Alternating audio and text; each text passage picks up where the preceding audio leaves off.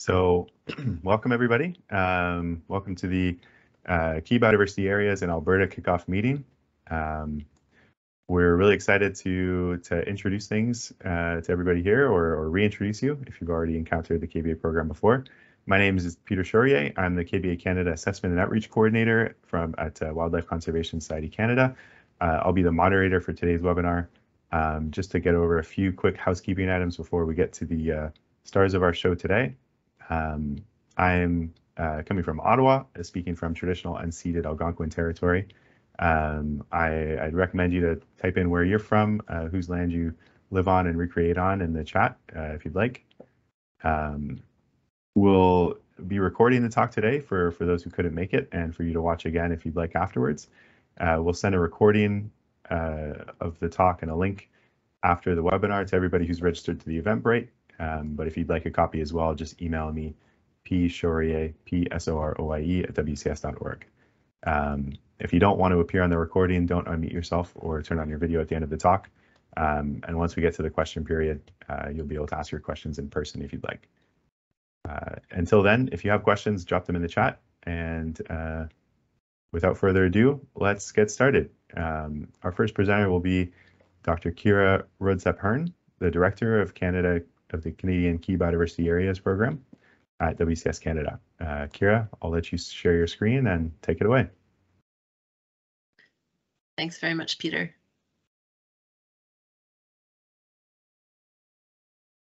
Okay, well, thank you all for coming. Thanks for the great introduction, Peter.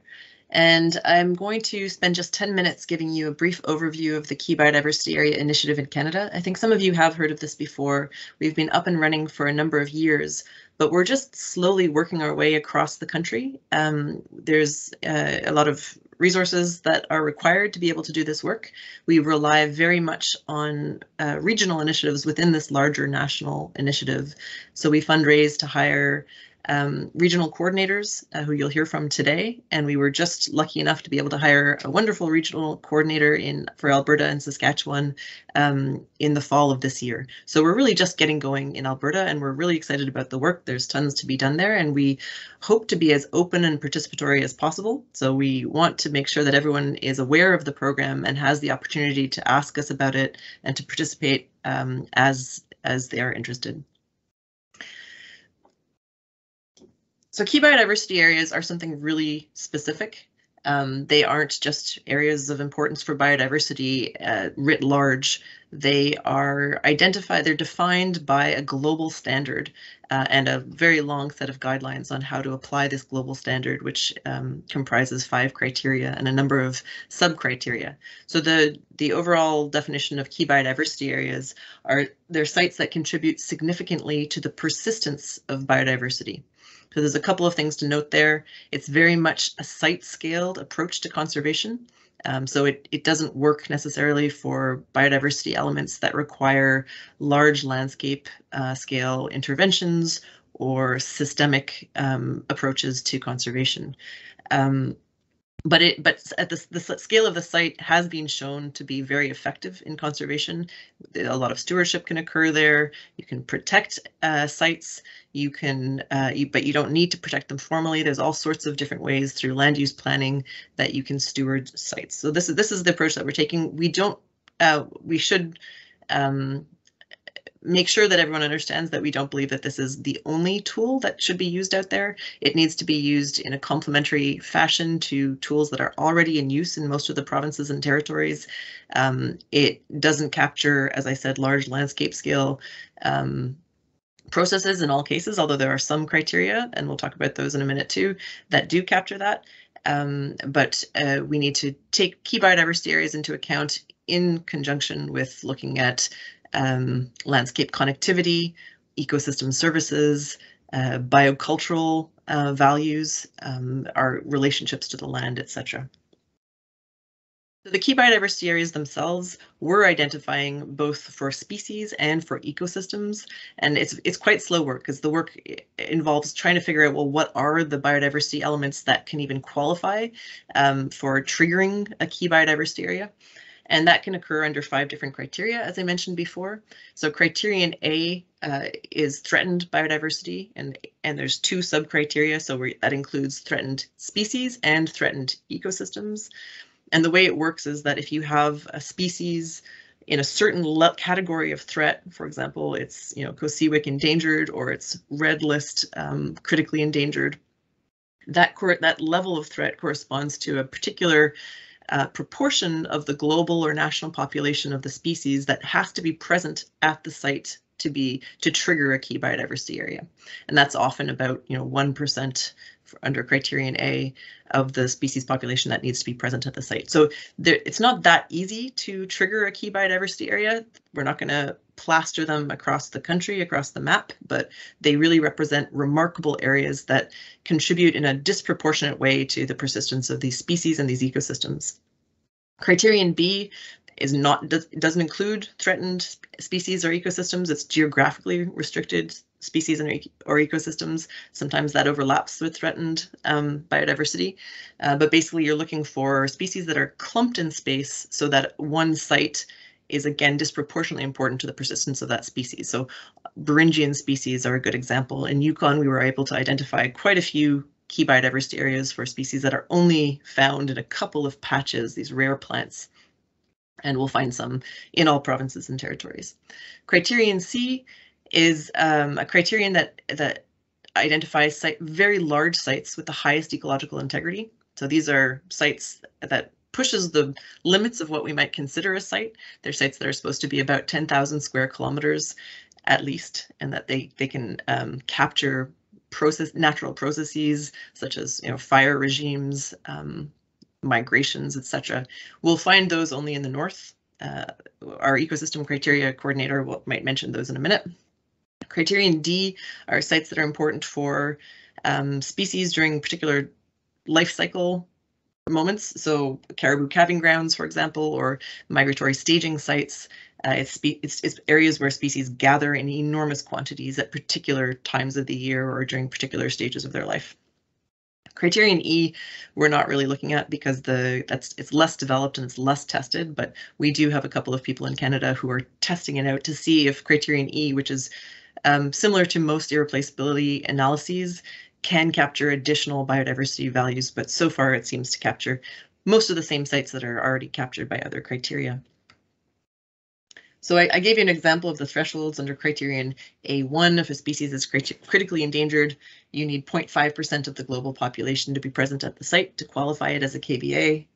Another example is criterion B, where the species is not threatened, and you need 10% of the species population to be present at the site to trigger the KBA. And then there's different criteria that we won't get into for each of the different thresholds associated with the different criteria. So all of this is laid out in the global standard for the identification of key biodiversity areas. And then what we have in Canada also, we've developed a very conservative adaptation of the standard to be used at the national scale. So we use the national standard and the global standard in parallel, that one does not replace the other. And the national standard was developed because we wanted to make sure that all of the biodiversity elements that are conservation priorities in Canada were captured, and they weren't all captured by the global standard. One simple example is that the global standard only treats full species. So you can only identify a key biodiversity area for full species. So if you wanted to identify a key biodiversity area for caribou, you'd have to consider all barren ground and woodland caribou and reindeer as one species and have 1% of that entire global population present at a site to trigger a key biodiversity area. The national standard allows for the application of the criteria to infraspecies and populations. So you can look at the porcupine caribou herd as one conservation unit. And we mostly take the advice of Kosiwik on what is considered a conservation unit or a population unit. So we rely quite a lot on designatable units. So why are we doing this work at all? We all know that Canadian biodiversity is in decline, as it is in most parts of the world. Key drivers include habitat loss and disturbance. And of course, there's all sorts of global change that are being added on top of that. Key biodiversity areas were brought to Canada. They're a relatively new tool. The tool itself, the standard, was published only in 2016. There were a number of Canadians who participated over 12 years in the development and testing of the Key Biodiversity Area standard.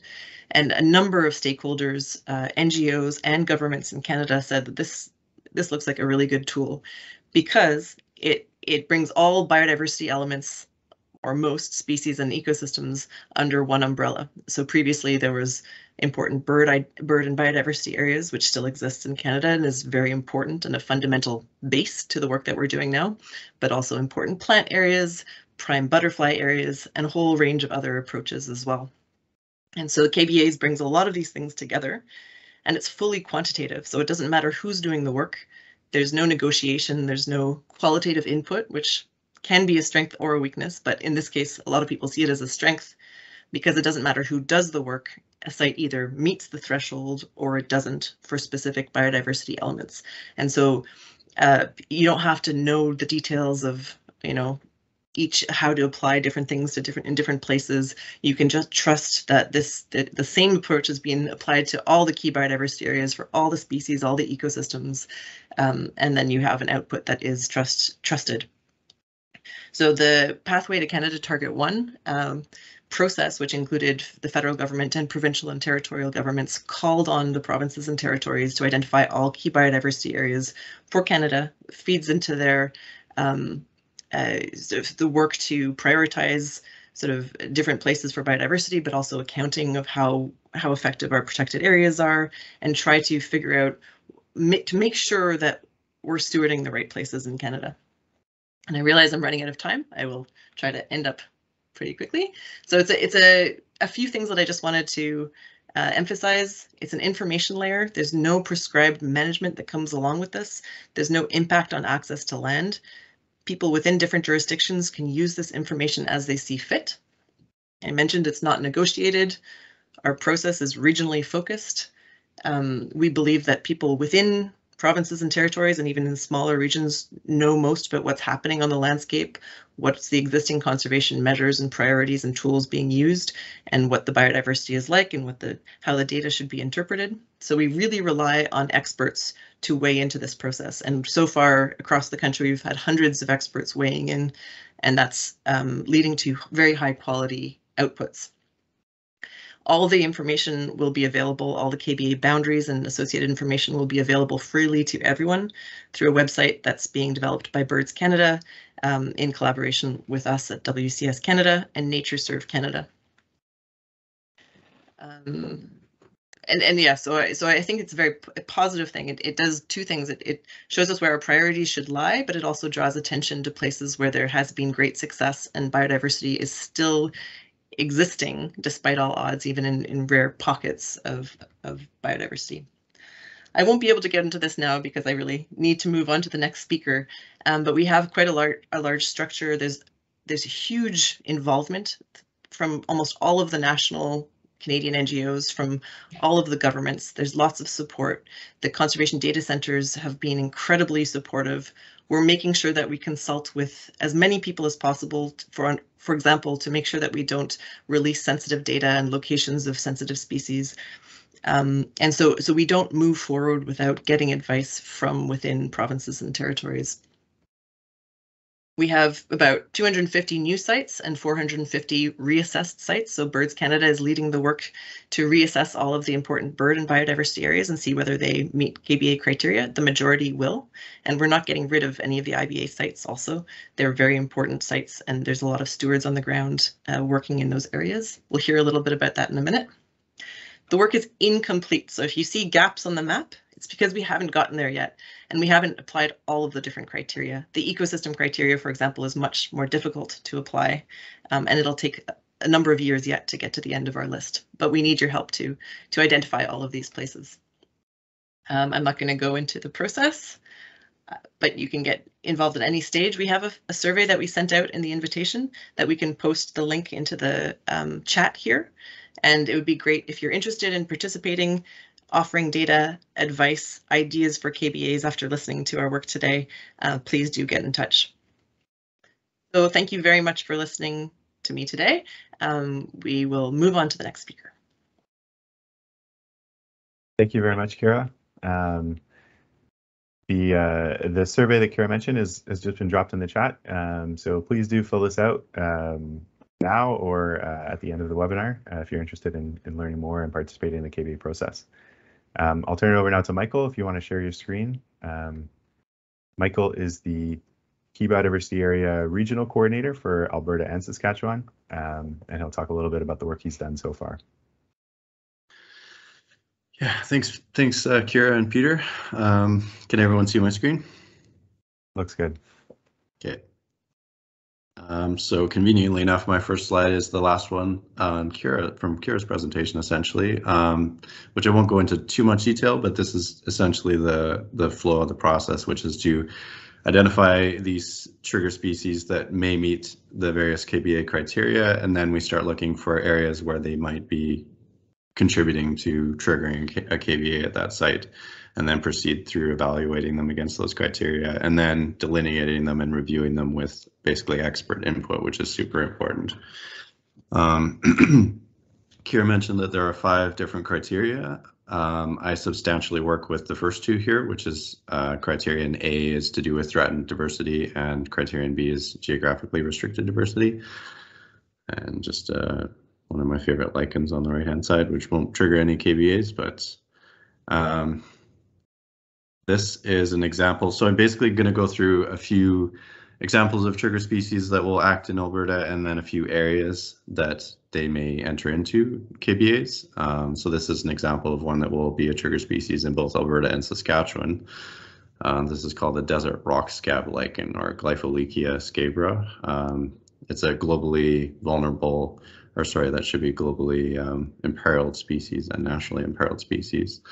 A desert lichen species that grows on these really interesting sort of calcareous conglomerate or calcareous sandstone outcrops, and mostly in the Cypress Hills area. So the vast majority actually of the Canadian population is in the Cypress Hills, so that makes this a pretty clear KBA trigger species in that area, for example.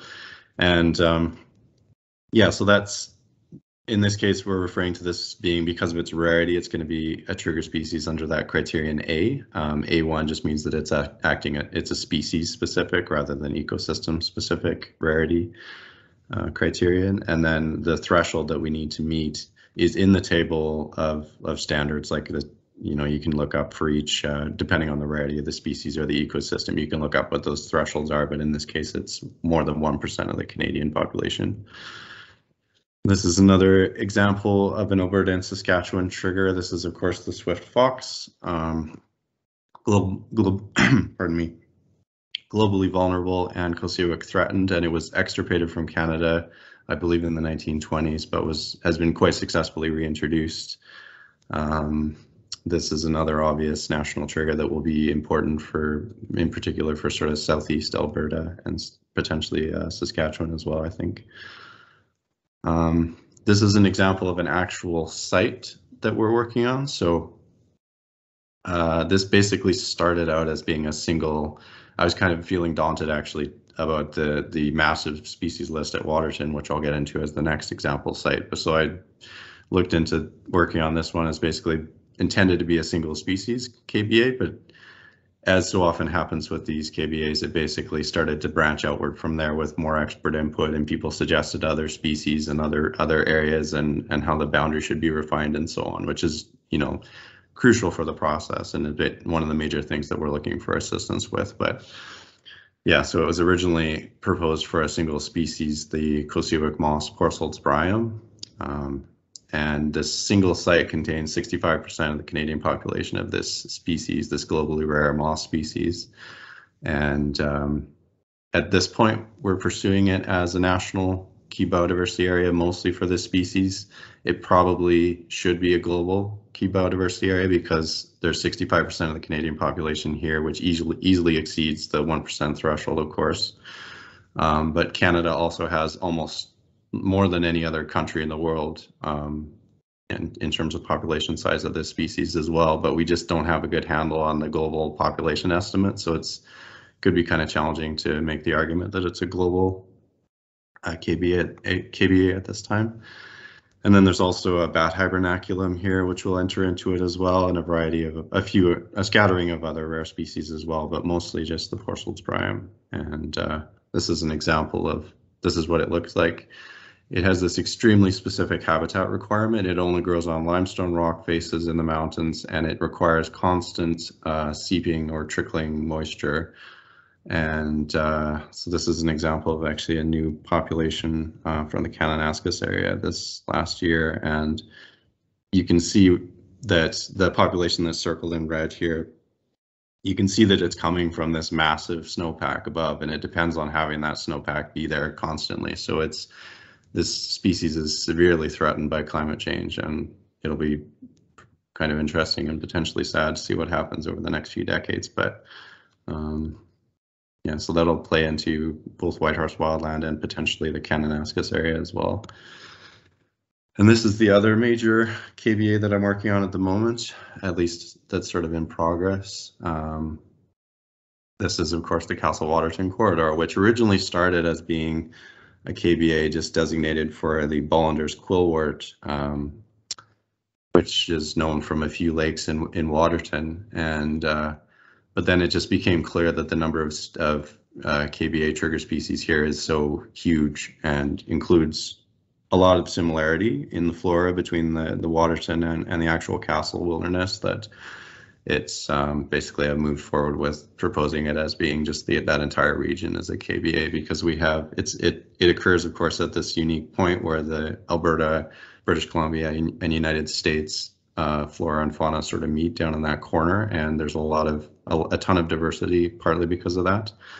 And this has the highest number of trigger species of any single key biodiversity area that's in Alberta or Saskatchewan that's known at this time. There's at least 23 non-bird trigger species, including at least 2 of those that aren't found anywhere else in Canada. And there could be more trigger species because Sabrina Crisfield recently did a scoping analysis for B1 species, and she flagged a couple of other species that we should also consider that might be sort of not rare per se, but geographically restricted, and with it hopefully enough of the population in this area that we can at least investigate them as being B1 triggers as well.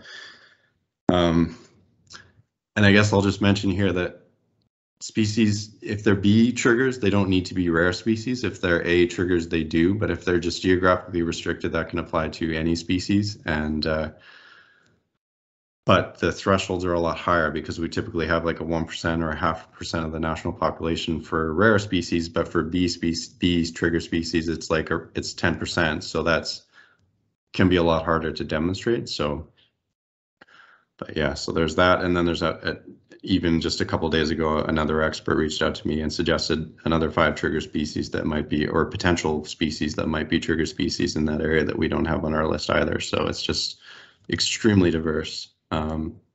This is an example of one of those trigger species. This is a Jones columbine. It's a globally vulnerable, tiny little alpine columbine species that is probably going to could be geographically restricted as well, because it only occurs from Alberta and Montana. This tiny little, if you look at it on the map on the flora distribution map, is this tiny little area of Alberta and Montana. But in Canada, the entirety of the Canadian population is within Waterton Lakes National Park. So that's definitely a species. This is a sort of a tentative map of areas that we're working on right now to varying degrees. But there's, there's this whole southeast corner of Alberta, southwest corner of Saskatchewan, of course, and then there's Waterton Castle, and just a variety of places that are in varying degrees of work. And then Verena Crisfield is working on Athabasca sand dunes up there, for example. And then this is the main thing, opportunities for input. This is basically what we're looking for help with, which is, I mentioned that at least 5 of those species from Waterton have, we didn't even have on our list. They were suggested by an expert that they could be worth looking into, and that was really important. And that level of expert input is just really, really valuable, both for the delineation of sites, where exactly should the boundary fall, which species should be included, and so on. So that's definitely a major thing that we're looking for, is that expert input, as well as potentially data sources that we haven't thought of, because we can only proceed with pursuing these species in this capacity if we have data that demonstrate that they're there recently and that we can demonstrate that there's enough of the population and so on. So that's also really crucial.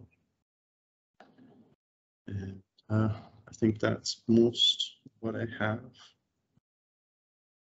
Yeah, just two more trigger species. These are both Waterton Castle trigger species here. So, yeah, I think that's it. Oh, more plants and lichens. Super. Thank you so much, Michael. We'll make Michael's email is also available to see on our website too, along with the other coordinators. So if you'd like to reach out, do reach out to him directly there, or send us an email through our KBA Canada contact form as well on our website. Next is Dr. Lucy Poley, who is our Ecosystem Coordinator, Key Biodiversity Area Ecosystem Criteria Coordinator at WCS Canada. Lucy, I will share my screen for you and let me know when I should change the slides. Can everyone see that? I can see it, so hopefully everyone else can. Thank you, Peter. Hi, everyone. It's great to see so much interest. So one of the excellent things about the KBA initiative is that it recognizes that individual species are not the only important elements of biodiversity, and that entire ecosystems are valuable as well. But of course, ecosystems can be a little more challenging to define in a set way compared to a species. So within the KBA standard, there is a definition of what an ecosystem is, and that's what we follow as we apply these criteria to ecosystems. So that definition states that an ecosystem type is a defined ecosystem unit for standard and repeatable assessment. It should be classified at an intermediate level in a globally consistent ecosystem hierarchy. So classification is not country or region specific, it's globally consistent. And these ecosystem types should be defined by variables related to characteristic native species, the abiotic environment they live in, and the interactions within and between the native species and the abiotic environment. So just keep that in mind as I discuss ecosystems that we're operating under this definition here. Next slide, please. And one more. So there are 3 criteria in the KBA standard that cover ecosystems specifically. The first is criterion A2, which deals with threatened ecosystem types. So the definition of this criterion is that A2 KBAs will hold a significant proportion of the global or national, if you're going under the national standard, extent of a threatened ecosystem type. So to get to that, you must first assess the ecosystem type under the IUCN Red List of Ecosystems, which is similar to the Red List of Species, in that it sets out a series of criteria that ecosystems are assessed against, and if they meet criteria, they are given a threat level. So to be an A2 ecosystem type, they must be assessed globally as either critically endangered, or vulnerable under the Red List of Ecosystems. And then to define an A2 site, oh, sorry, one more back. Thank you. The site needs to hold one or more of the following. Has to have at least 5% of the global or national extent of a ecosystem if it's critically endangered or endangered, and at least 10% of the global or national extent if that ecosystem is a vulnerable type. The next criterion that deals with ecosystems is B4, which is geographically restricted ecosystem types. So for these KBAs, a site will hold a significant proportion of the global or national extent of a geographically restricted ecosystem. So essentially a rare ecosystem that doesn't occur very many places globally or nationally. So these ecosystems don't have to be assessed against the Red List of Ecosystems, but a site has to have more of that ecosystem type within it. So at least 20% of the global or national extent of that ecosystem type. And then finally, we have criterion C, which is a little bit different again. This criterion deals with the concept of ecological integrity, which is, depending on how you define it, can be somewhat of a broad concept, but in the context of KBAs, we're looking for sites that hold intact ecological communities with supporting large-scale ecological processes. So both intact in terms of the species that you would expect to find there, and very little to no native species, as well as the native ecological processes that would normally be operating in that ecosystem. These are measured with respect to biotic integrity, such as species composition, abundance, ecological function, structure, and composition, as well as having very low levels of direct industrial human impact. For criterion C sites, we're going by ecoregion rather than just ecosystem, and we look for 2 or fewer sites in each ecoregion, and these should be pretty big. We're looking for at least 10,000 square kilometers and sometimes bigger. So these are large, intact sites that we're looking for. Next slide, please. So if you're lucky to be in Alberta, because that's one of the places we've actually made some of the most progress with the ecosystem criteria so far. So this map here, I labeled Calgary to give you a little bit of context. We're kind of looking at the southeastern quadrant of Alberta here. This shows the potential ecosystem prairie sites for grassland ecosystems in Alberta that we've scoped out so far. So one more there, Peter, please. So ecosystems in the prairies have been classified and mapped by NatureServe in the US previous to me coming on. And so we've had these potential sites identified for 2 ecosystem types in Alberta. So we've got in the blue there, the ecosystem classification is the Northern Great Plains dry mixed grass prairie. And then in the yellow further north, we have the Northern Great Plains fescue mixed grass prairie. So for the fescue mixed grass prairie, this ecosystem was assessed as an endangered ecosystem type globally. And to make a site, you need at least 1,000 kilometers squared of ecosystem within a site, which would represent about 5% of the global distribution of this ecosystem type. So you can see that we've got 6 sites, mostly or a little bit within Alberta, for this ecosystem type. And then for the dry mixed grass prairie, was also assessed as an endangered ecosystem type. At least about 1,900 square kilometers would represent 5% of the national distribution, because we're looking for national KBAs with this one. And there are 3 that are mostly within Alberta, and then 1 that just has a little bit of dry mixed grass prairie within Alberta. So 10 potential ecosystem sites for prairie grasslands in total. And one more there, Peter, please. So as Michael is doing, our next steps are to get expert feedback on these sites so we can refine the boundaries, make sure that we didn't miss anything, ensure the condition of the ecosystem within these sites is what we think it is and that's not too degraded. And so if you want to contact me with some knowledge, my email is there, and maybe Peter can stick it in the chat too. And am I running out of time? Is that why you popped up? Okay, I'll go very quick. So criterion C, as I said, is looking for large intact sites. You can just put them all up, Peter. Alberta has a lot of industrial human impact on most of the landscape, so it's been tricky to find 10,000 square kilometer sites that meet the criterion C in Alberta. But we have done a national level scoping analysis where we've removed low integrity regions from criterion C potential areas. And this is what we've been left with Alberta. So the gray lines represent the ecoregions, and then the colorful blobs are potential sites within those ecoregions. So you can see it's mostly up in the north there. We've got a little bit of potential criterion C, as well as a little bit in the Northern Rockies conifer forest, kind of north of Jasper in that region. So this work is not as far along as the A2 and B4 criteria are in Alberta, but we've still got a lot of assessing to do to figure out if these sites will be KBAs as well. And that's it for me. So like I said, if you have ecosystem knowledge to share, please get in touch. I'll be running workshops on refining those grassland ecosystems in early March. So please send me an email or drop a note in the chat. Thanks very much. Thank you very much, Lucy. It was a great introduction to the ecosystem criteria in Alberta.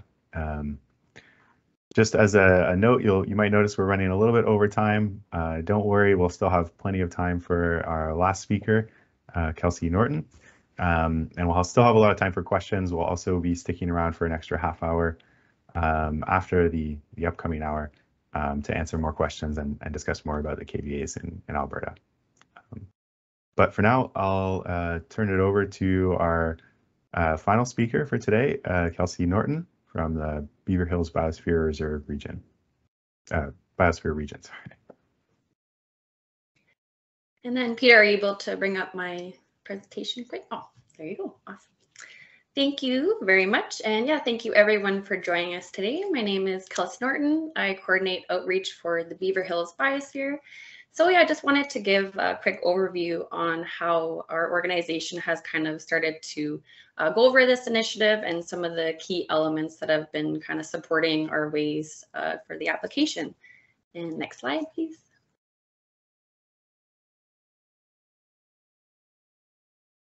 So just a quick land acknowledgement. So the Beaver Hills Biosphere is located within Treaty 6 territory, a traditional gathering place for diverse Indigenous nations, including the Plains, Cree, Métis, Blackfoot, Plains Ojibwe, and Seal people. We have a deep relationships with the land, and so do all of these people, and they remain the original stewards of the Beaver Hills area since time immemorial.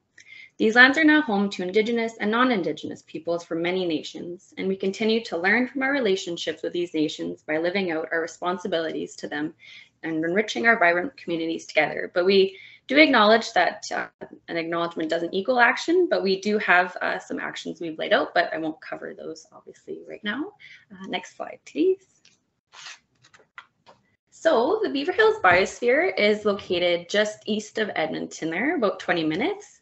And it's a distinct landscape indeed. I'm not going to go over all the points here. I'll kind of be wary of time, but it is a morainal landscape, which means it's leftover soil and rock from a moving glacier. The remnants created a rolling landscape and a distinctive knob and kettle or a hummocky terrain, allowing for the establishment of various types of wetlands and shallow lakes, which actually cover around over 35% of the region, making it kind of a good key biodiversity, probably complementary. Next slide, please. Oh yeah, and then that's just a zoomed in picture so you can see kind of how close it is to the city of Edmonton, almost home to over 1 million people there. So quite close to that industrial and productive landscape. And next slide, please. So the origins of the biosphere are definitely an interesting one. So within the area, there's Miquelon Lake Provincial Park, Cooking Lake Blackfoot Recreational Area, and of international significance is Elk Island National Park, which actually holds the largest remnant in the critically endangered aspen parkland region. So there was kind of that catalyst of seeing, being so close to Edmonton, seeing the surrounding areas having cumulative impacts. And so there was a need to kind of work collaboratively to kind of have sustainable development. So a bunch of proactive relationships established the Beaver Hills Biosphere in 2002. And next slide, please. So the new chapter, after years of successful projects and goals were completed, led to the region having a UNESCO Biosphere status in March 2016.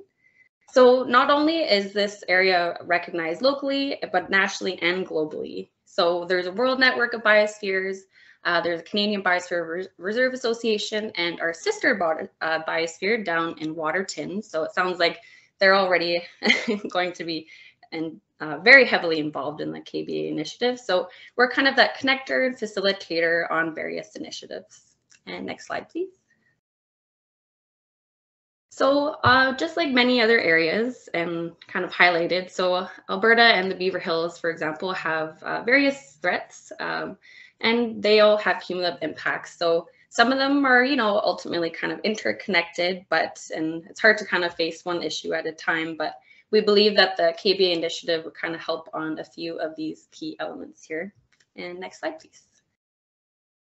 So I used to actually be involved with kind of the IBAs in Alberta. So that's kind of that pathway into turning IBAs into the KBA. So there's 47 throughout Alberta from down south all the way up to northern Alberta. So kind of the more known ones would be Frank Lake near Calgary and Big Lake. That's just kind of, I guess you can kind of see on the screen there. It's the AB 068. And in the biosphere, we're lucky to have 2 IBAs.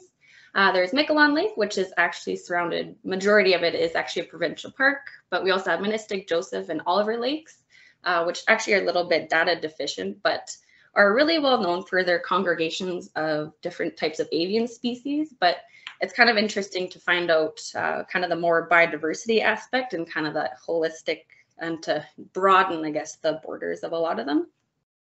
And next slide, please. So how are we kind of supporting the KBA initiative so far with our conservation planning, which has kind of been able to support our conservation strategy? So we have an online map viewer, and that's kind of led towards the supporting a lot of moving parts. It's definitely a great tool that not only we are allowed to kind of utilize, but our partners as well. Has definitely lots of different layers. We've been able to kind of support it with some rare species as well as we kind of get some partner data.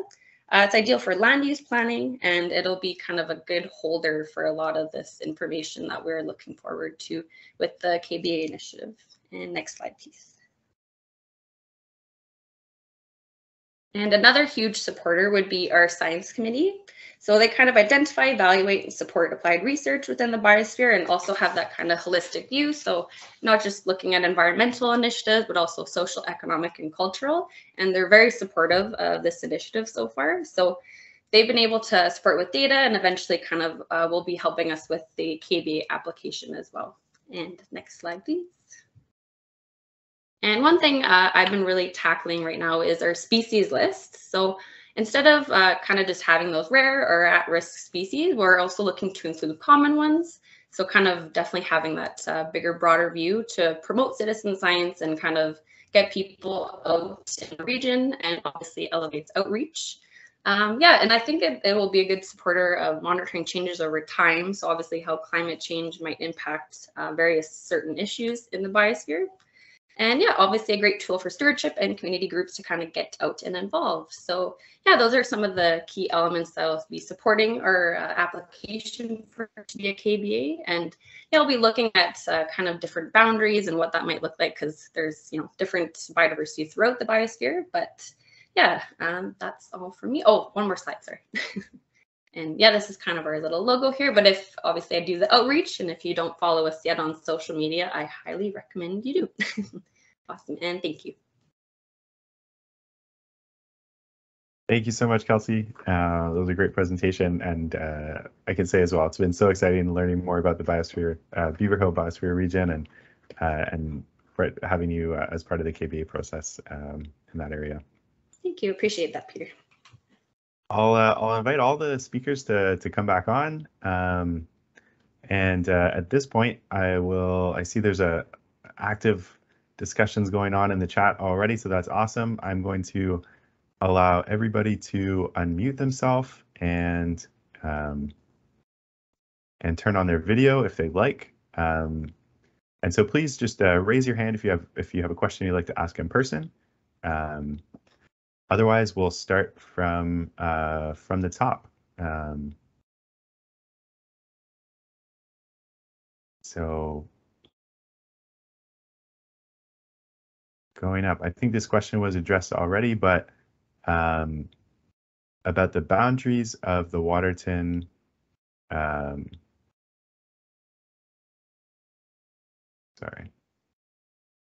Peter, I think it's been adequately addressed. I asked that question. Perfect. Yeah, okay. It was just more, I say, a lot of time when we see these boundaries, they stop at the jurisdictional boundaries rather than at more ecological boundaries. So that's something I'm sure a lot of us may be interested in chatting about in terms of how those final boundaries are distributed. And it ties into Justin's further question about there not being as much species at risk data on that private land. But there are things that already exist, like boundaries for the Waterton sort of Park UNESCO Biosphere Reserve that have been designated that blend a bit into the private land base. To show that there is a lot of interaction outside of the boundary where the park stops. It's similar to the work that Lucy did on the prairie stuff.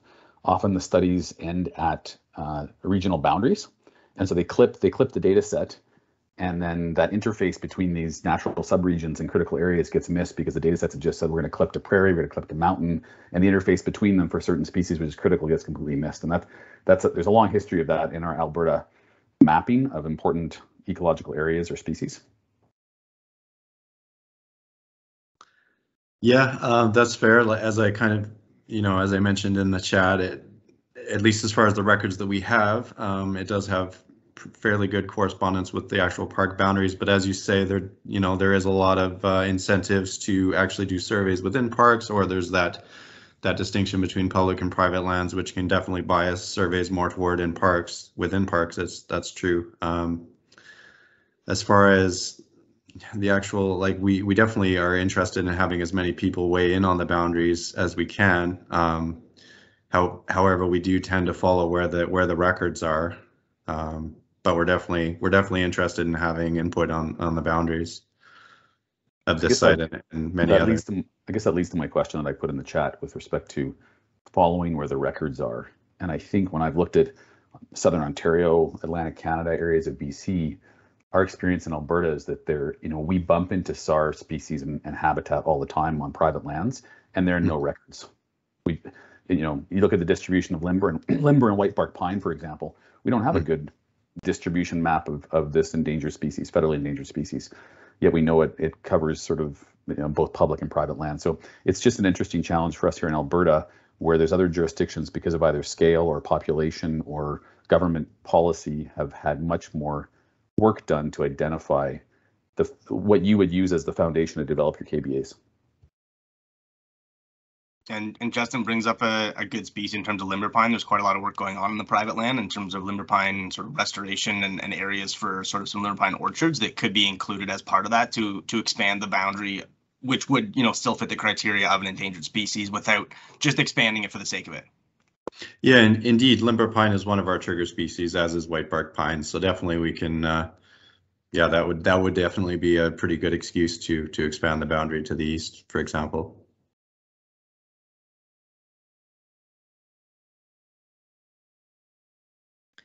Peter, can I jump in and just add a little bit from another question that just popped up? So the last question that popped up from Mark Lysang was, from my read of KBA criteria, it looks like a snapshot in time. For example, the SAR currently present, so records that we currently have access to, and our habitat potential is captured in the greater ecosystem criteria only. And so that links to what you're saying, that we can only identify key biodiversity areas with the data that is available to us right now. And so we're supposed to use the best available data, and we are aware across Canada that we have, not great data, and it's better in some places and better for other, worse for other places, better for some taxonomic groups, terrible for other taxonomic groups. One of the things that we hope to draw attention to is where those gaps are. And so there's, we're gathering lists of species for which the survey effort has not been sufficient, but there should be KBAs based on people's advice and people sort of telling us that there should be a KBA here. But if we don't, one of the thing that makes this tool very robust is also what prevents us from identifying key biodiversity areas when there's not sufficient data. The burden of evidence is quite high to be able to submit a nomination form. They have to be absolutely certain that this is a key biodiversity area right now with recent data. So no, we're not looking at habitat potentials into the future. Oh, I did notice another question that I can also answer too. How often are KBAs reviewed? They're supposed to be reviewed every 10 to 12 years. And that's supposed to also accommodate the very true reality that global change is occurring at a very rapid pace. And so we're not looking at where KBAs should be in 10 years based on climate change projections or habitat potentials. We're looking at where they are right now, so management can occur and stewardship can occur right now, and then we will continue to update them every decade or so as things change.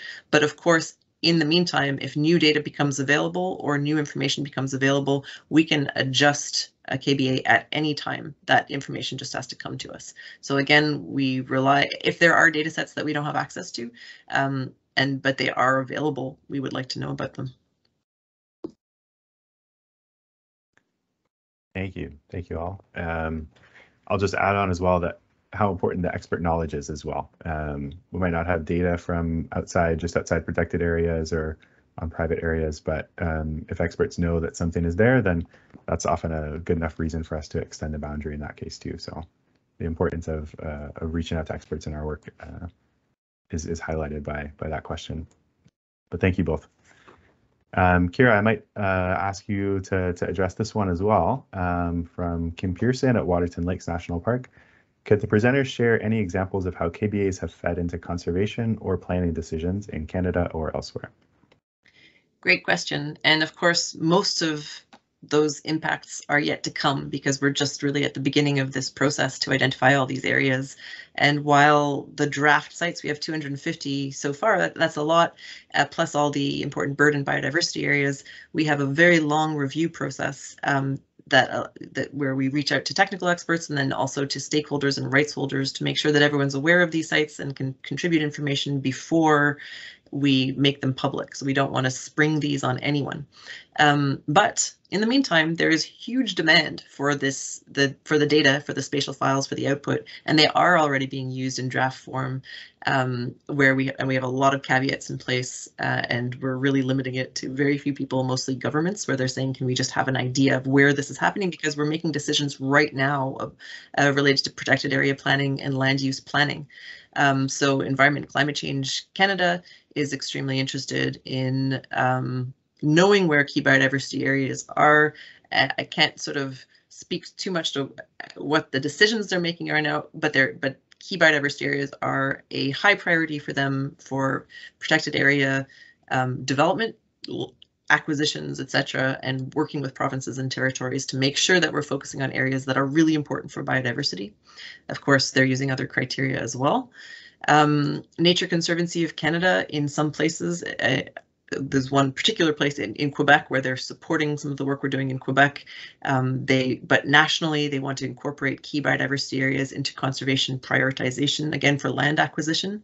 The British Columbia government is also supporting this work, both with funding and with a lot of participation, and their land use planning departments in particular are making use of the existing important bird and biodiversity areas. So those are the bird KBAs now, and the other KBAs to influence their land use plans in really particular regions, and they hope to expand that to the province as well. There have been a number, there's, well, two to date, First Nations who are developing important, IPCAs, so Indigenous Protected and Conserved Areas, and wondering if there are KBAs on that in those areas that could support their proposals. And so when people come to us, we prioritize that. If there's any way we can help and support ongoing processes, we try to provide that information as soon as possible. I mentioned survey work, and so there's been a couple of places where people have asked us for the list of KBA trigger species, knowing that these are of global significance, and we don't have data, so that's feeding into their summer survey plans.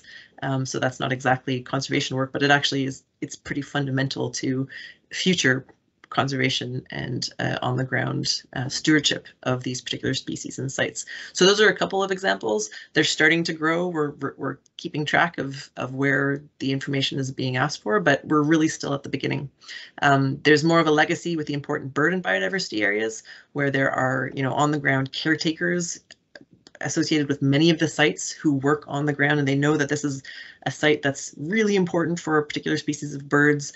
They do monitoring of those species. They work with local authorities on management plans. They expand the sites. They sometimes advocate for protection where it's appropriate. It's not always appropriate, etc. So we can learn from the important bird and biodiversity area legacy, and we'll continue to build on that in all the different ways that it's appropriate within each jurisdiction. Thank you, Ciara.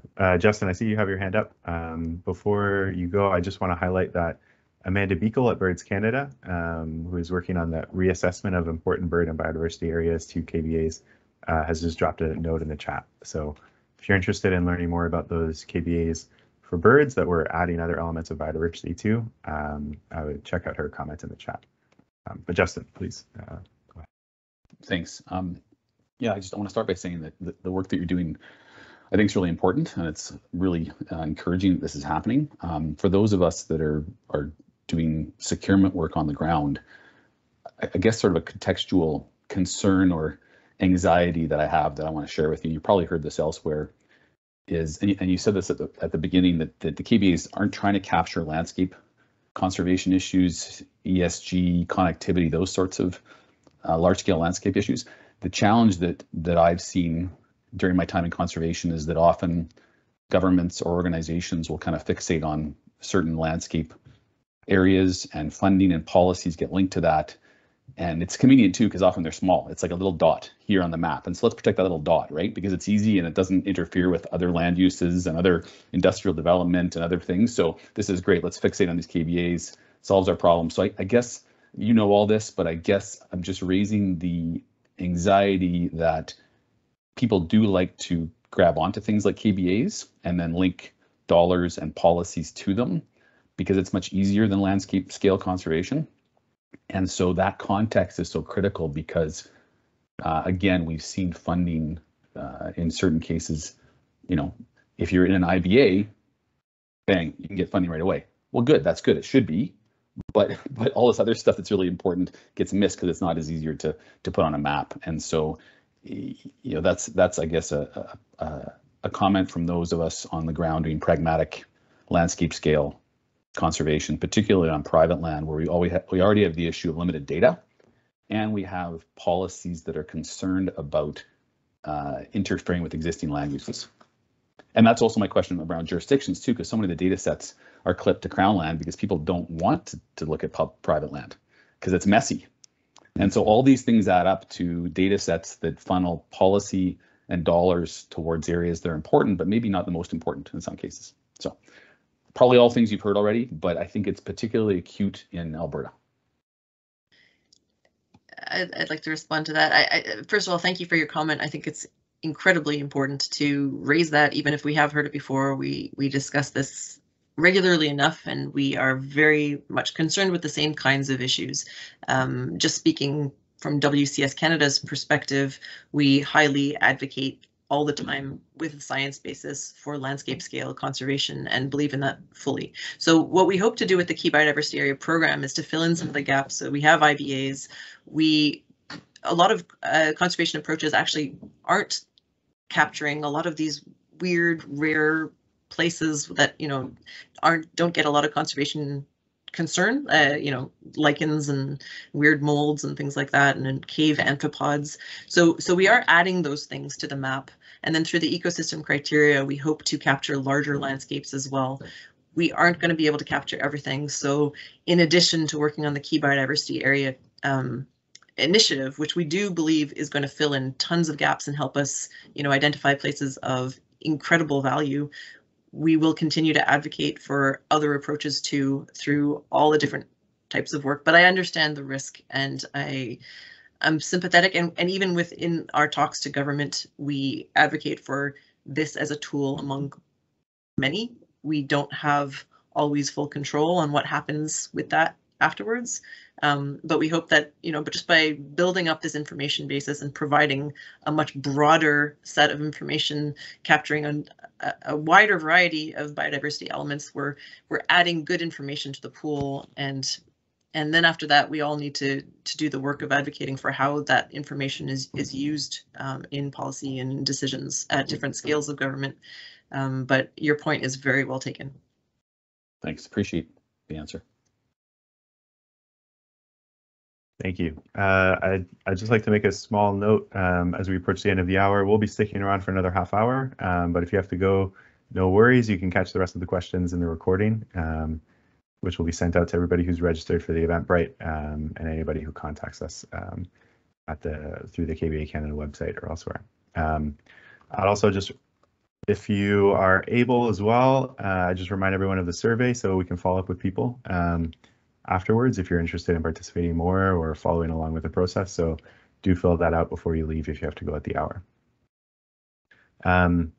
Moving up to some of the other questions, there was a great one from Peg Strackman, about whether we have a communication strategy to share this information with groups like municipalities whose decisions impact biodiversity.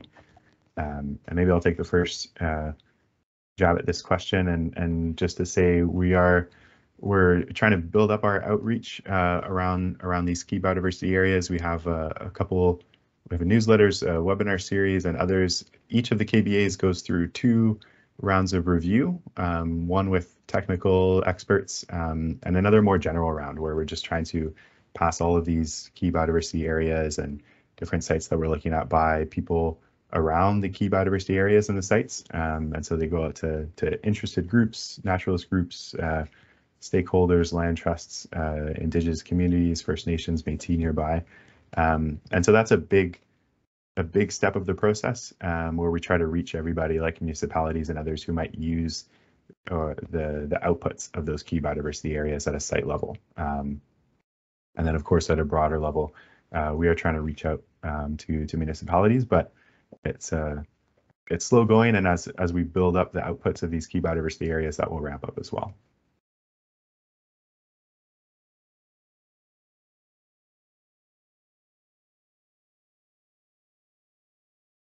Does anybody else want to respond to that? We're good. Then I'll move on to another question. Michael, you addressed this in the chat, but Dave was asking how important are CDCs or ASIMs in Alberta to the KBA process? And I see also in response to that, before you address that, Michael, Marge Major from the Alberta Conservation Information Management System, ASIMS, Alberta Environment and Parks, just commented that ASIMS is the Alberta CDC associated with NatureServe Canada, who documents, processes, and maps data for elements in the conservation concern in Alberta.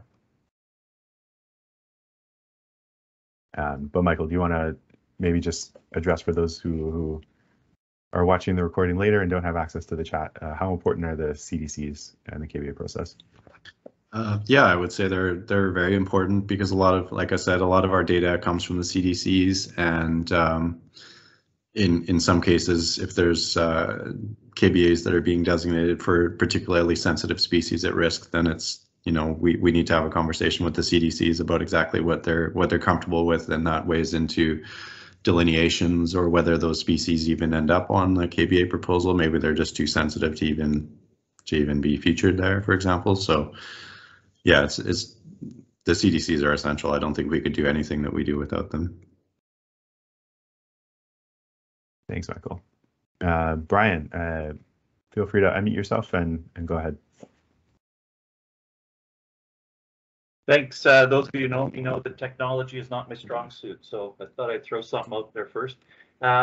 Just thinking out loud, that seems like there's been lots of interest in KBAs, just given this introductory workshop today, and thank you to those who coordinated it, and wondering about a level of interest from folks either currently on the call or others to kind of continue the conversation, and if either, you know, through you guys nationally, or if it's something that we want to think about trying to figure out on a more provincial nature, just to keep the dialogue going and not having to wait for some of these more technical aspects to be fulfilled relative to data acquisition, for example. So I'm just thinking out loud about, you know, kind of continuing the momentum, and thoughts on that, either from yourselves or from participants generally.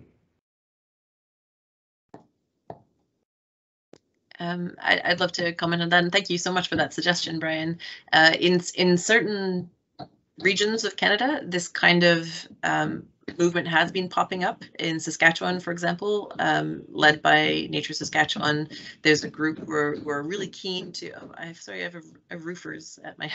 I apologize for any banging, but they're keen to provide advice, and we need advice. I mean, we're doing the technical work, and that's where we have expertise, and we have, you know, contacts within the CDCs who provide advice, and with different organizations, and it's key to. It's not just about getting access to data and interpreting the data, but it's also knowing who we should be talking to, who we've left out, how we can better accommodate or be relevant to different people on the ground and different stakeholders, and how do we provide data in a way that's relevant, who should we be reaching out to review our products, etc.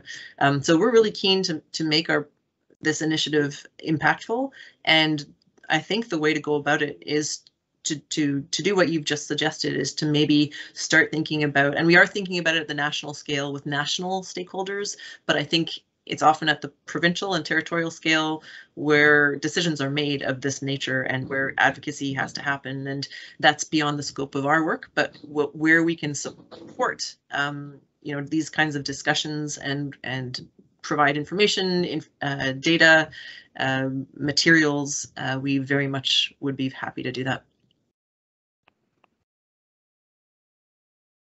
So just kind of a follow-up, Kelsie mentioned that we're looking to test this in kind of a pilot area known as the Beaver Hills Biosphere, but if there's interest at a provincial scale to continue these conversations, then maybe either through the survey or through people sending a note to yourselves to indicate some level of interest to continue the conversation, and then we can think about how to at least coordinate that online initially, given the current pandemic restrictions that we have, and start to think about where to from here. And what I think some of the points that Justin brought up and others, about not only just the technical data, but the application and how it can assist organizations who are involved in conservation and stewardship in the province doing their work, and help to address any policy concerns at a provincial or at a municipal level.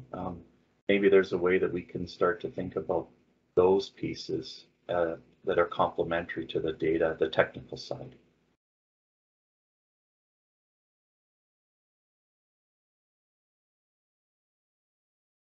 I think that's a terrific idea. Does anyone else want to chime in?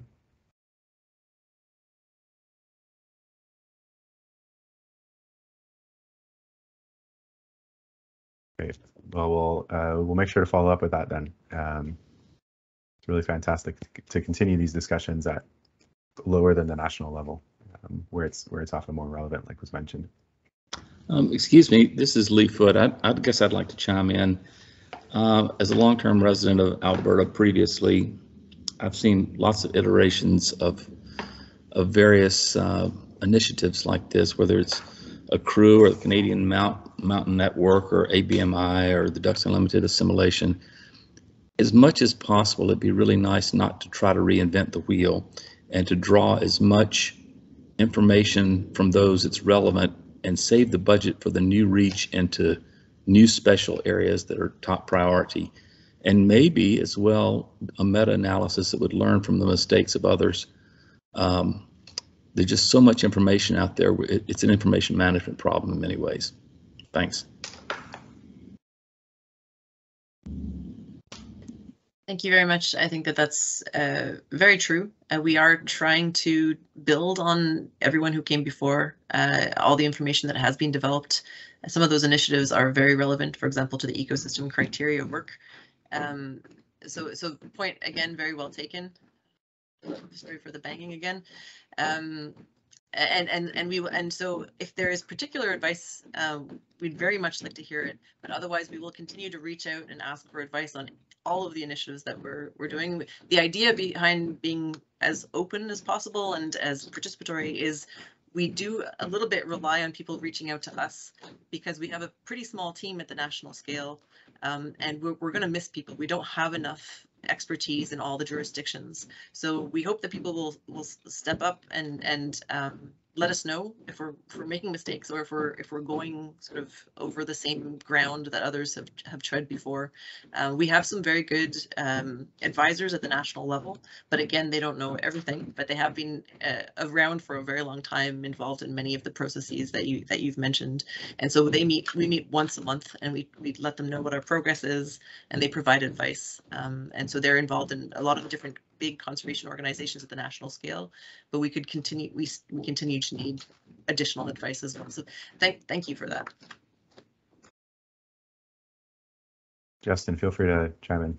Yeah, I agree to some degree with Lee's comments that we need to build on existing data sets, but I do have concern that if you just build on existing data sets and go looking for new things, this is my whole challenge that has frustrated me with data sets, is that each group has a specific objective, and they look at certain data sets and they clip those data sets. And so we have a lot of data sets in Alberta, to me, that miss all sorts of things, where they say they've studied a certain region, but they've gone in, as we all know, with certain assumptions around data, and that's impacted what's come out of it. So I'm not comfortable saying let's just take what's there and then look for new things.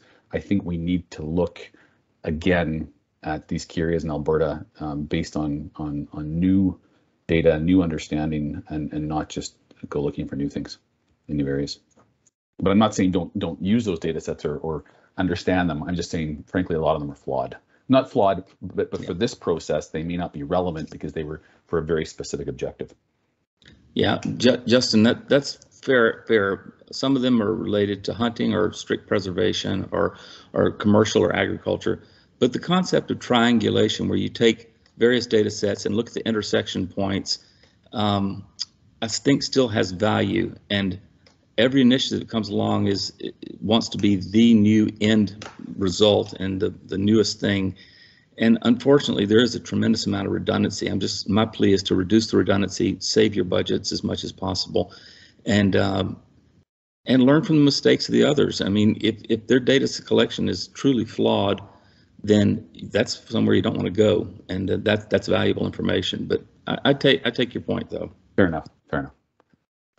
I would just add one thing, which is that our goal is to identify all key biodiversity areas in Canada. We're agnostic of where they're falling. So we are building on the understanding of where these sites should be and getting input. And so it gives us shortcuts to the low hanging fruit out there. But we do want to know where they all are to be able to sort of analyze also, well, how well are we managing biodiversity, at least using this indicator. It is an indicator. Key biodiversity areas are being put forward at the global scale with the new sort of biodiversity frameworks as a pretty important metric for understanding how well countries are doing in terms of protecting biodiversity with different approaches and managing biodiversity. So we do hope to have a full, array of these sites wherever they are. And of course, that will be limited by our data and access to data and understanding of the sites. So just wanted to mention that we will get them all eventually. But it will be, slow to get there.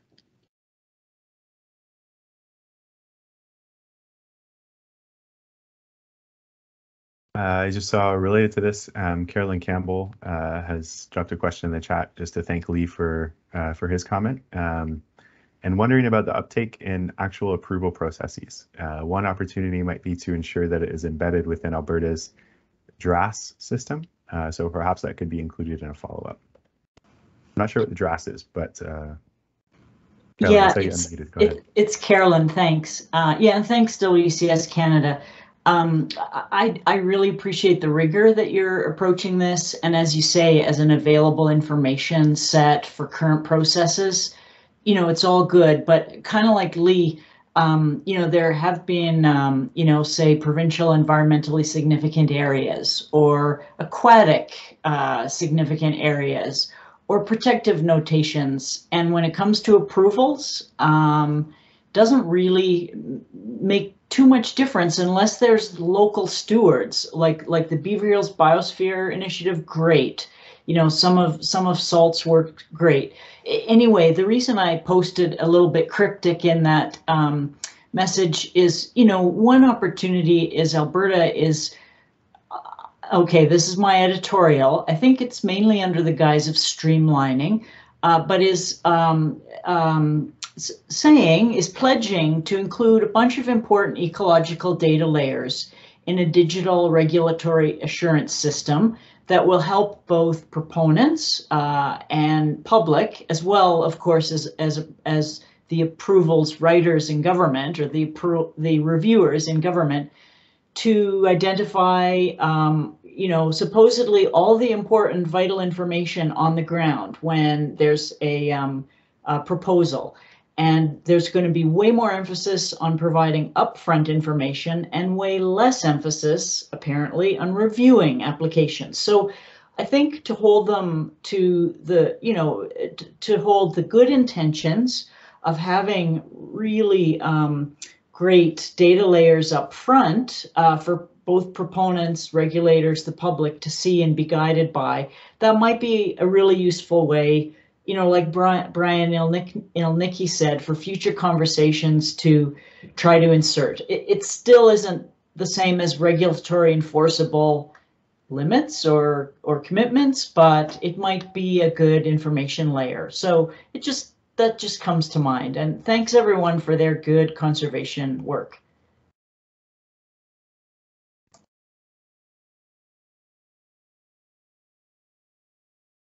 Thanks, Caroline. Yeah, that sounds really worthwhile.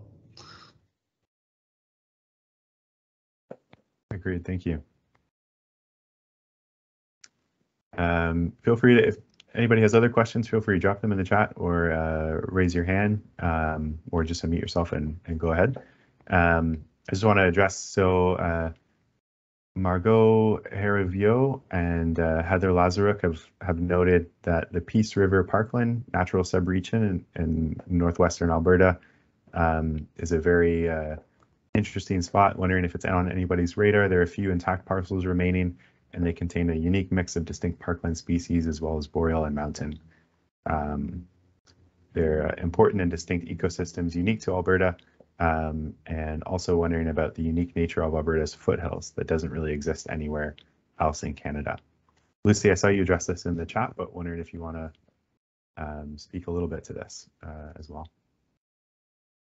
For sure, yeah, Michael. thanks for those excellent suggestions. And I see Dave has also clarified Peace River Parkland is not within Central Parkland region. So thank you. Right now, there are no ecosystem sites assessed for that area. We've stuck mainly to the extensive prairie grassland ecosystems that are shared with the United States. I think one of the trickier parts of the ecosystems criteria is the level of classification at which the ecosystems have to occur at, which, as I mentioned in the presentation, needs to be within a globally consistent hierarchy. And sometimes this means that ecosystems, the classification that we need to apply them for KBAs doesn't necessarily align with the various provincial level classifications that occur at the different provinces across Canada. So right now, like, we're not looking at the subregion or the regional natural subregion level. We're looking at more of a globally consistent level for ecosystem criteria. That being said, it's always very useful to have these kind of suggestions of important areas for ecosystems criteria. This work is really just getting started, and there's assessments to still be done across Canada, so I can certainly take note of these regions and these ecosystems as important and keep them in mind. But right now, the furthest along that we've gotten in the ecosystem KBAs are in the grasslands, more southeastern parts of Alberta right now. I did mention, like, there is some area that could be considered foothills within some of these ecosystems, the grassland ecosystems, but it sounds like Heather is and Justin are referring more specifically to these natural subregions where yeah, we're not assessing at that level at this moment, but I can certainly take note of these as important ecosystems and look at them as we move further along in the ecosystem criteria work. Yeah, it's like grasslands that are getting clipped out because they're not in the grassland natural region. They're in the mountain, the Rocky Mountain, but they're actually, you know, grasslands. So there's just areas that are being ignored. That makes sense.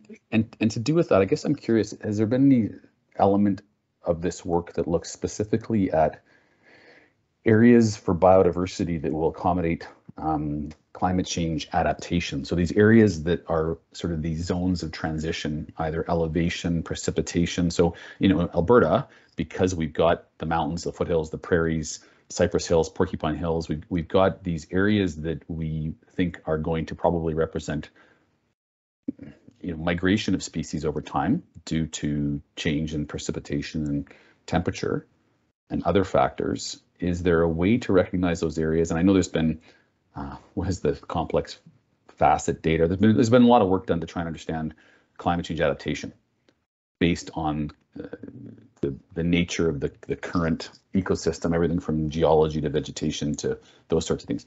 So I'll stop there, but I guess I'm asking, is there any incorporation of areas critical to biodiversity for climate change adaptation? I can answer that a little bit, although Lucy, probably within your criterion C, you may have a few comments too. I wanted to mention two things. One is that the national Key Biodiversity Area standard, the ecosystem criteria part is really undeveloped because we hadn't applied it, we hadn't tried to apply it yet. And so to be able to capture some of these provincially significant and unique ecosystems, we will likely be able to incorporate those into the national Key Biodiversity Area standard. But we need to have the time and the resources to be able to explore those fully and to understand how they differ across the different provinces to develop at least a standard that's consistent across the country. So there's lots of potential there still, but that's one of the most complex parts of our work, I'd say, because it requires new research and a lot of consultation with ecosystem experts.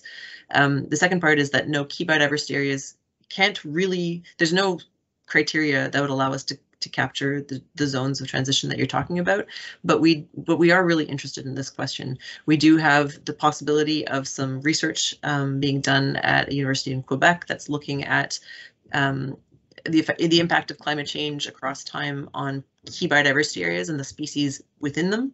That's not exactly what you're talking about, but it is important. If we did have access to that information easily, we might be able to delineate sites that are at least a little bit more resilient to climate change. But we hope for the moment that while we do that research, which is a bit more academic in nature, we will continue to reassess sites, and then it will be other tools that will likely capture those sites, except for in these criterion C sites, which Lucy, do you want to comment on the ability of those very large northern sites to take that into account? For sure. Yeah, it's we're not supposed to look at places that could be affected by climate change to rule out KBA sites, because that would probably be the whole world is potentially affected by climate change. But for sure, within the scope of the criterion C sites, which are by nature going to be quite large, one of the really helpful distinguishing factors of is this area better than this other area will be refugia potential for climate change. So areas that could act more as a refuge for species of climate change, or where species are more likely to move due to climate change, can be explicitly taken into account in those larger criterion C sites. So it's not something that, like Ciara said, we're going to be able to do at the smaller sites at the species level, or even some of the smaller ecosystem sites, but certainly the larger sites that are covered under criterion C, this is something that we are considering the refugia potential, and it will be a really useful data layer to find the best place to put these sites in the areas of the highest ecological integrity. Yeah, I think the refugia concept's it's an important one to incorporate for sure. Absolutely.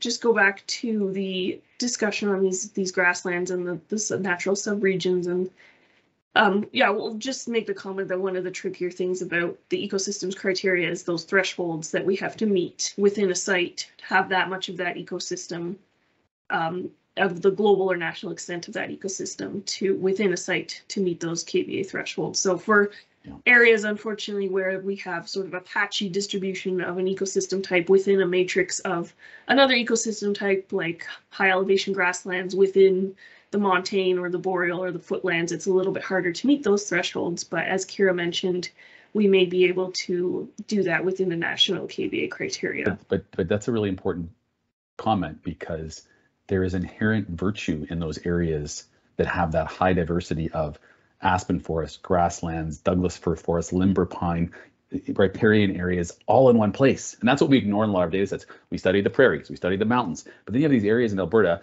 where people like Craig and I spend, and others on the call spend a lot of our time. We know because there's a little bit of everything in one area that they're really valuable, but it doesn't represent all of the grass or all of the forest, but it's inherently valuable because of the diversity. But it happens to take place mostly on private land in Alberta, this incredibly diverse area. So it's not studied. It's not, anyway, I'm wanting to flag this because when you say it's not going to represent 90% of the grass or that ecosystem, it won't, but it's going to represent a little bit of everything, which we don't have anywhere else. So anyway, just another. For sure. comment. Yeah, it's something that we've been grappling with as well. And there's other ecosystem types. There's a lot of wetlands that occur in a very patchy distribution that also make it challenging to meet these thresholds. So I hope as we move forward, we can make recommendations for global and national KBA thresholds and hopefully do the best we can to tackle that problem, because it's something we're aware of for sure, and I appreciate you bringing it up. Lucy, it's Heather Lazaruk here. I just wanted to thank you for your comments. And what I was thinking about, and maybe others are thinking about, with those smaller disjunct ecosystems like the Peace River Parkland, or even the foothills, or even the montane grasslands, I recognize that they probably wouldn't meet the ecosystem criteria. Just the nature of the landscape kind of use levels on them alone might negate their ability to be KBAs as an ecosystem type. But you would think that within a land classification in Alberta, where you have smaller sets that are maybe disjunct from a main ecosystem type, that might be a trigger for KBA folks to look at those as maybe for the other eco, or for the other KBA criteria, like geographically disparate, or whatever. I can't remember what the name of the criteria is, but for those kinds of criteria. So looking across the KBA criteria for those smaller ecosystem types, like especially with the Peace River Parkland, it's so totally distinct in terms of the species distributions and the types of species that are there. I equate it to the Cypress Hills, in case that makes you excited at all. But you should be excited, because even the abiotic landscapes there are really distinct. But the same thing with the foothills and the montane. So the crossover would be an interesting thing to take a look at and make sure we're examining that in Alberta. For sure. Thanks, Heather. That's a great point. And I think something that Michael and I can both contemplate and use those unique regions as markers of likely places of unique species or restricted species as well. Mm-hmm. Thanks, everybody. I just want to get to one comment that was in the chat from Dave on the concept of consistent ecological classification systems. Just a comment that the scale that implies will be difficult to reconcile with the provincial and territorial approaches to ecological classification, which are disparate across Canada for various reasons: topography, history, interpreter perspective. So thank you for the comment, Dave. I can just quickly comment on that that we are working within a couple of provinces in particular so for example, the government of Nova Scotia is really interested in doing this from a bottom-up way and trying to figure out how and provide advice on how we might apply ecosystem criteria at the national scale. So they're mapping their particular ecosystems that probably could trigger a key biodiversity area, but are at a smaller scale, working within the Canadian National Vegetation Classification. They're part of that team and trying to figure out and provide advice on that. We're also doing that in BC. So slowly but surely, we will develop expertise here and figure out how to make sure that we capture some of these places. And I doubt we'll be able to capture everything that's important to everyone, and that is the nature of individual tools, but I think we can continue to improve on it for sure, particularly when it comes to those ecosystems. Peter, can I comment on the very last question too, just very quickly? Please do. Okay. Yeah. Just because they was asking a question about how we'll connect with the U.S. program on key biodiversity areas, especially for places like Waterton. So the U.S. doesn't have a key biodiversity area program, but they are trying to get it up and running. And the good news is that it's being run and initiated by NatureServe in the U.S. We work with NatureServe quite a bit. We work with NatureServe Canada, who are one of the main partners in sort of the coordinating group of this project. So we are constantly in contact. We will kind of figure out where there are potentially transboundary key biodiversity areas, which is allowed. We will be working with them, but they're behind. So I think we're just going to be going ahead and continuing to focus on things within our boundaries and flagging places where we likely have to have transboundary sites. In some places, it might be less politically fraught than others. It seems like there's a good history at Waterton. There's maybe more conflict, or well, not conflict, but sort of potential for challenge around like the Alaska-Yukon border with the porcupine caribou herd, which is a transboundary site, but that we've had to delineate for just Canada. So we do have lots of potential for working with our US partners. Thank you, Ciara.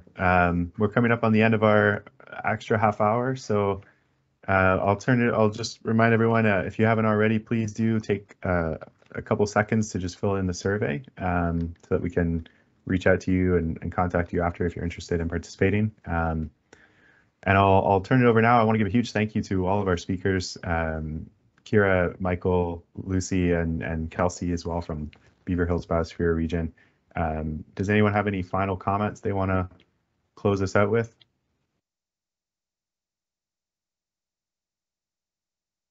If not, then thank you everybody for joining. Thank you for the really terrific and insightful discussion. We're really, I think all of us are looking forward to following up with all of you afterwards. So thank you for taking the time to join today. Have a great day and hopefully enjoy a piece of nature and a potential KBA near you. Thanks, everyone. Thank you, everyone. Thanks very much. Thanks a lot.